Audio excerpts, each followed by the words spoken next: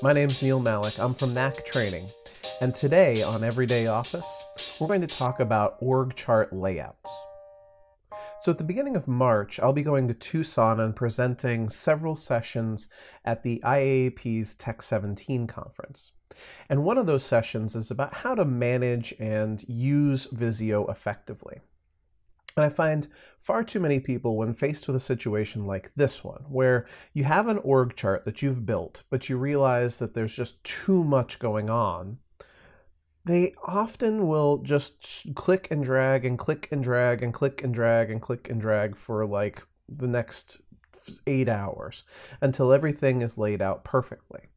And they don't know that actually Microsoft gives you tons of different layout options that you can use with just button clicks. So let me demonstrate. I'm going to start off with the manager up at the top of the org chart. Just click directly on the top of the org chart.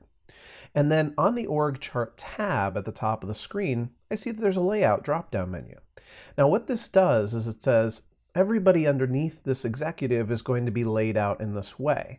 So for instance, I could decide to lay everybody out underneath that executive in a across way. What's this one actually called? This one's called centered, right?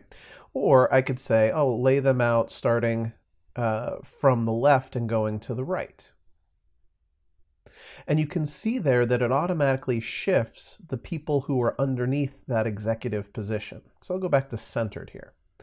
Now I need to go to the managers that are underneath that executive.